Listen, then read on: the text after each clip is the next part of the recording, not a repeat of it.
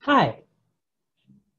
So during the weekend, I decided to take a moment to smell the roses, literally, right? I had them on my table. They smelled amazing. Their fragrance was just taking over the room.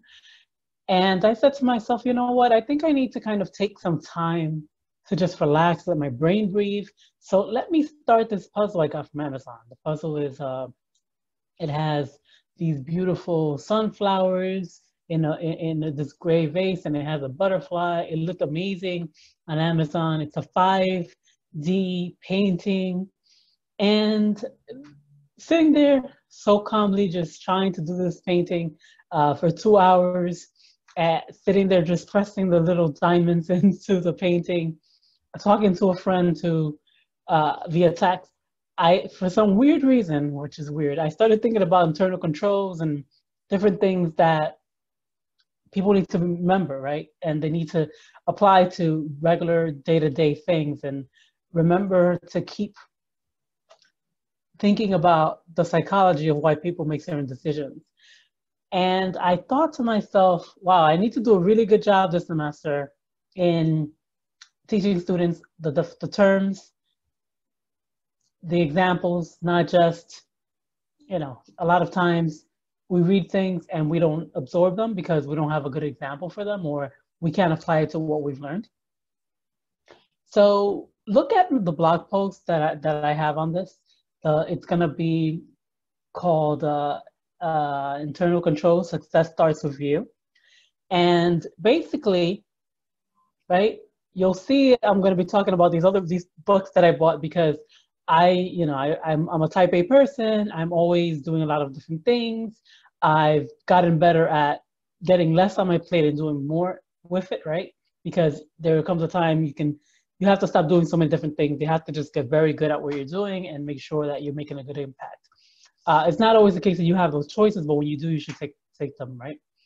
So I bought these books because I was on LinkedIn and I saw a person who is a functional doctor and who basically talks about how you use food to help you to keep yourself and energize yourself and keep you as lively as possible and energized for your day, right?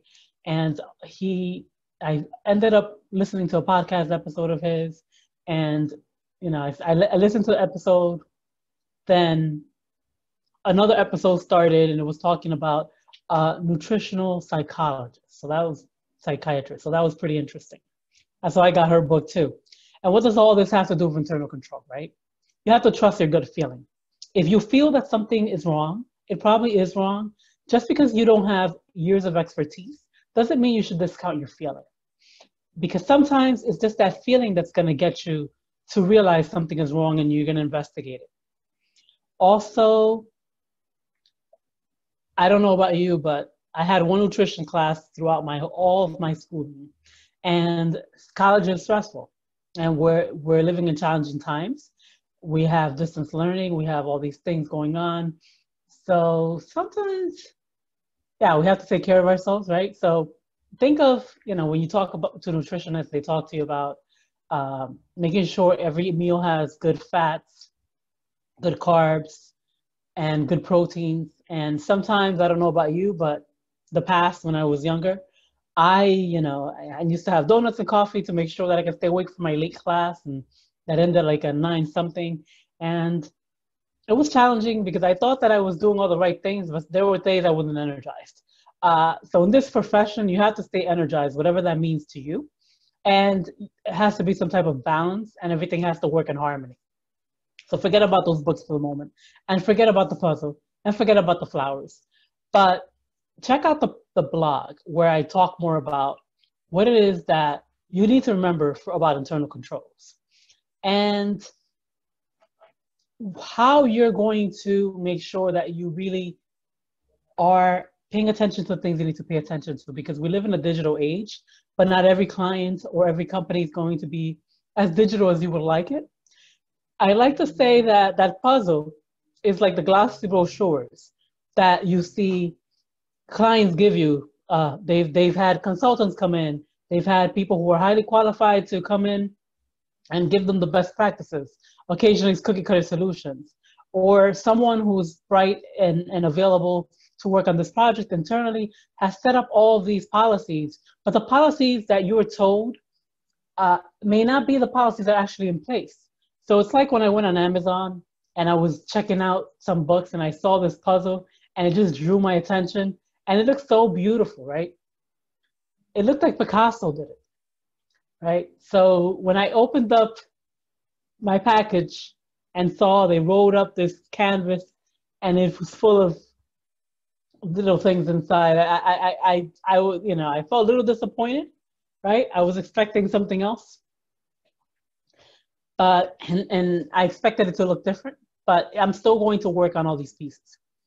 And just like that puzzle, I spent some time preparing it, working on it. I spent like 2 hours and change on a Saturday night working on it because we have all the social distancing. There are a lot of places that are closed. I can't just go out and hang out as I would have liked to.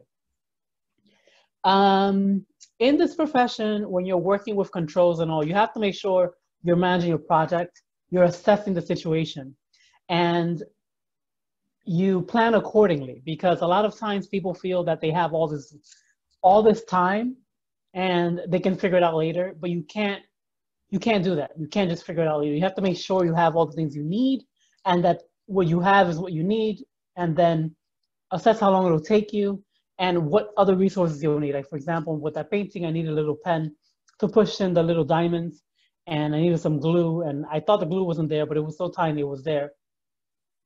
And I also needed to make sure that I didn't press on the table and all the beads were gonna fall on the floor, right? So I took 2 hours and I didn't finish even 10%. If you work with other people and they're not very good with project management and time management, you'll be pressed for time to finish things quickly. And if you don't have good templates, if you don't have good examples and a good foundation of understanding what it is that you need to pay attention to and dig deeper into, you may come into some problems, right? Because a lot of times clients try to rush you. And when I say clients, it could be internal clients and external clients. So all of that to say that, yes, when it comes to internal control, success starts with you. You being able to trust your gut feeling, to communicate with others, to understand what's really in place, to understand how long really some tests are going to take you. And luckily for you, there's a lot of technology out there that can save you a lot of time, so that as long as you're thinking critically and you're preparing, you'll be able to do more work quicker, right? You won't have to do as much manual work as in the past, but you always have to know and be aware of what you need to know, or what you don't know. So just be mindful that success starts with you.